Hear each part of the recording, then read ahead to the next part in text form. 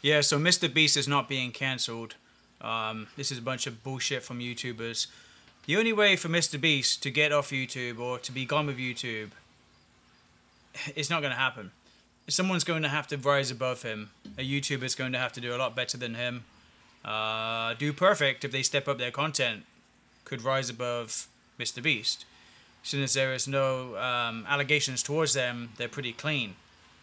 So you Do Perfect should literally be the top YouTuber right now, but they just don't want to upgrade their content. They don't want to do $1 million prize contestant giveaways. They're just doing trick shots, and trick shots can only get you so far. You know, dropping things, throwing things. It can only get you so far. It's very limited in terms of what it can do. Yeah, you can do a bunch of stuff with it, but it's not going to draw in everybody. It's only going to draw in a small market of people compared to what Mr. Beast is bringing in. When there's massive prizes, massive money on the line, people want to get involved. They want to see who's going to win.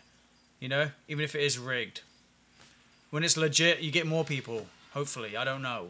I feel you should, but it depends what you lot want. I like to see legit giveaways, legit contestant winners, legit competitions, challenges, but that's just me. Anyway, if you guys are new, subscribe. You know what to do. We're trying to reach 70,000 subscribers by the end of the month.